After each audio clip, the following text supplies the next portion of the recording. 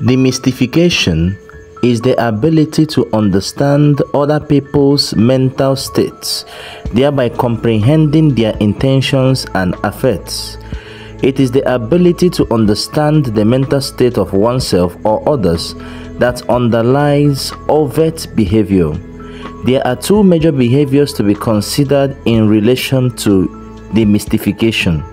The first is the overt behavior, which can be easily observed by other people, and covert behavior, which is one that happens in the thoughts of a person. Covert behavior is the source of overt behavior.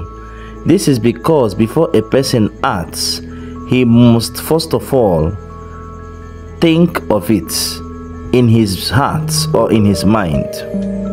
Demystification could also mean mentalization, elucidation, expoundation, explication, extrapolation, simplification, and disentanglement. In our everyday life, we are most times confused about the appearances of people. Sometimes we go as far as imagining a particular behavioral pattern a person should have based on their appearance, the position they occupy either in the church, in the office, in governance, or so on. We usually become surprised and disappointed when they behave otherwise. This is the essence of this video, to enable us spot wolves that are in sheep clothing long before they are able to devour us. It is therefore important to understand people's words, actions, and many other signs before they unleash their terror.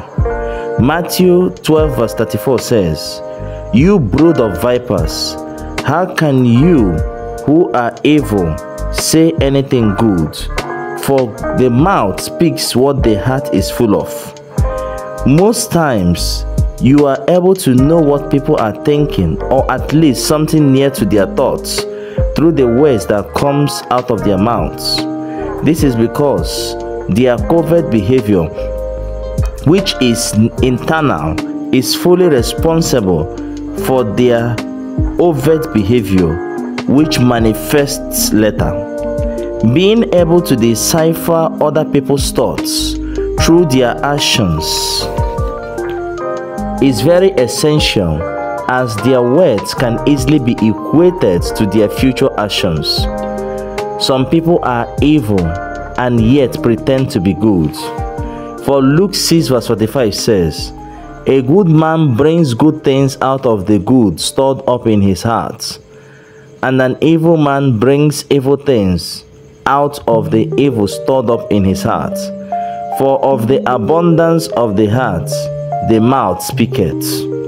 Some people usually manifest their covert or hidden behaviors in situations of stress, and you will find people saying they are just angry or sad or stressed out, but in reality that is their true color they are showing. Some people marry other people and later regret it when they begin to see something different from the initial character they know the person for. Some people have friends who are vipers but pretend that they are not, in order to be able to destroy them.